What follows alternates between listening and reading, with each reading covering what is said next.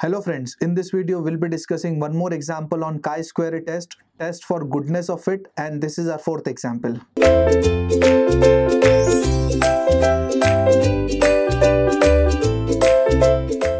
Friends, in the first two examples we found out expected frequency by taking average. In the third example we found out expected frequency in the ratio 9:3:3:1. Now we'll see this particular problem in which it is given 7 coins are tossed and number of heads are noted. So these are the number of heads after tossing 7 coins, and the experiment is repeated 128 times. Following distribution is obtained.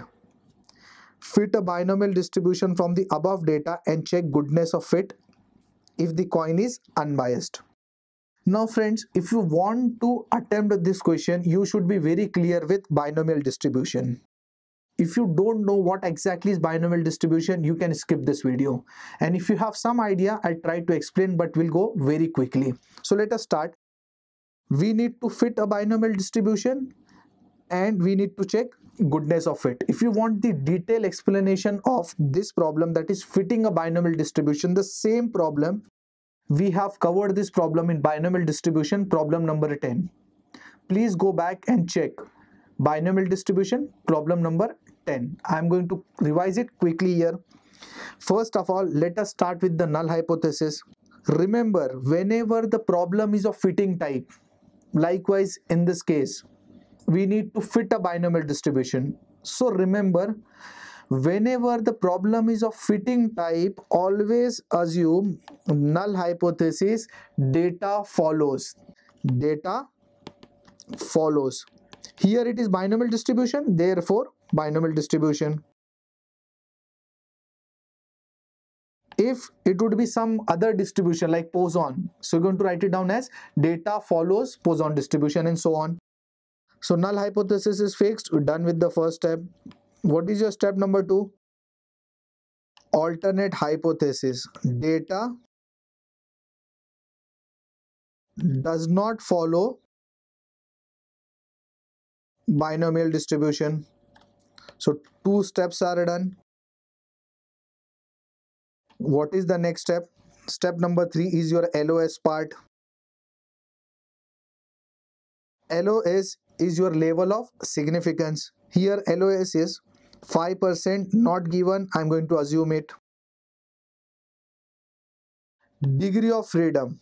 This concept is very important here. Degree of freedom means n-1. N means number of values. Here 1, 2, 3, 4, 5, 6, 7 and 8. So n is equal to 8. If you remember binomial distribution, your n was 7 in case of binomial distribution. Why? Because 7 coins are tossed. And this 128 is capital N. But friends, this n is different from what we using for chi-square test.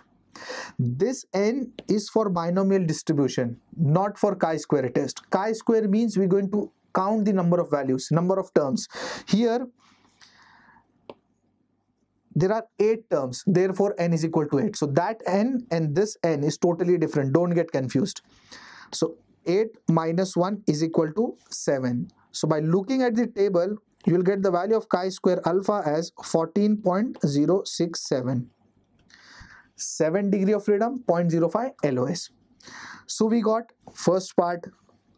Step number 4 is your calculation part. Again, it's a request. First of all, you should be comfortable with binomial distribution. Binomial distribution, problem number 10. Go back and check exactly the same problem we have solved, but still I am revising it quickly for you people. Now let's look at the given problem. Your null hypothesis is, or it is given in the problem, the dice is unbiased. What do you mean by unbiased dice? Unbiased dice means fair dice. Now for calculation part, it is clearly given in the problem the coin is unbiased. Unbiased coin means fair coin. If it is a fair coin and x is a random variable denoting number of heads and the coin is fair, so what is the probability of head? It is half, because coin is proper and we always talk in terms of one experiment. So if one coin is tossed and it is a fair coin, head probability is half. Otherwise, tail probability is also half. What is the formula for binomial distribution?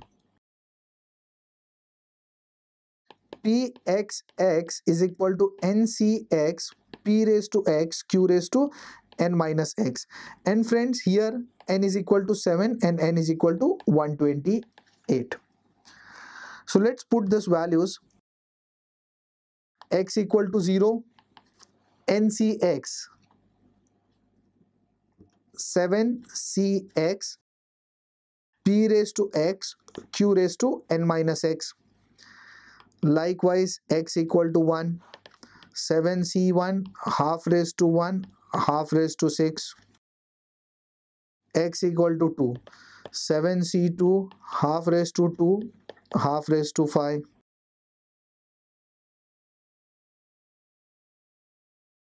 3, 4, 7c3 half raised to 3 half raised to 4. 7c4 half raised to 4 half raised to 3. 7c5 half raised to 5 half raised to 2. Next, x equal to 6 and x equal to 7. 7c6 half raised to 6 half raised to 1. 7c7 half raised to 7 half raised to 0. If you solve, you will get 1 upon 128, 7 upon 128, 21 upon 128, 21 upon 128, 7 upon 128, and lastly 1 upon 128. So these are the values of probability that I got by using binomial distribution. Here it is asked to find the expected frequency by using binomial distribution.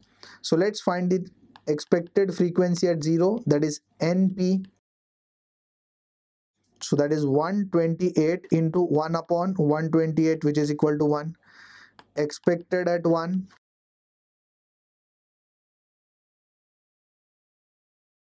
expected at 2. Likewise, we're going to find np at x equal to 2, that is 128 into 21 upon 128, that is 21. Expected at 3 is np x equal to 3, that is 128 into 35 upon 128. X equal to 4.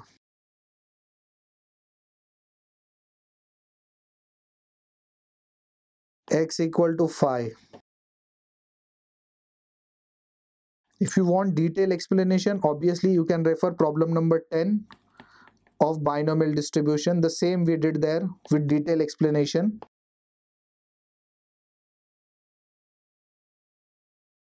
And lastly, x equal to 7, which is np x equal to 7, 128 into 1 upon 128, which is equal to 1. So we got all the expected frequencies, that is 1, 7, 21, 35, 35, 21, 7 and 1. So friends, here the problem was to fit a binomial distribution and check goodness of it. So we found out expected frequency by using binomial distribution. Half of the part is done of the problem.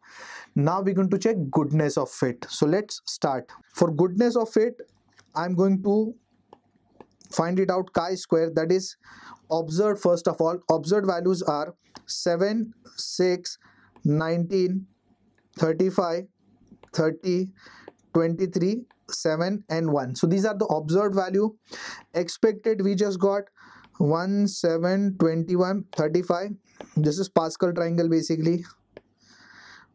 Then observed minus expected is minus 6, minus 1, minus 2, 0, minus 5, 2, 0 and 0. The whole square 36, 1, 4, 0, 25, 4, 0 and 0. Observed minus expected the whole square upon expected. So that will be, I'm going to divide this column with this column, that is 36 by 1 is 36. Then we do have 1 by 7, 4 by 21, 0 by anything is 0, we don't consider dash, let's say. 25 by 35, 4 by 21, then it is dash and dash. So this will be equal to 0.1905. Again this is 0.1905. Calculator will get it 0.1428, and this value is 0.7142. If you add all these values, you'll get the value of chi-square, which is 37.238. Now friends, let's move on and let's conclude the last step, step number 5. That is your conclusion part. Here, mod of chi-square that you got is greater than chi-square alpha.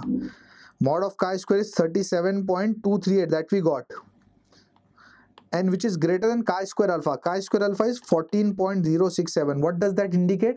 If it is greater, we're going to reject NH and accept AH. So we rejected NH. What was our NH? NH was data follows binomial distribution. We rejected NH. That means we rejecting data follows binomial distribution. Therefore, the conclusion is data does not follow binomial distribution. We're done with the problem. Hope you're clear with it. In the next example, we'll discuss whether the data follows Poisson distribution or not. Thank you.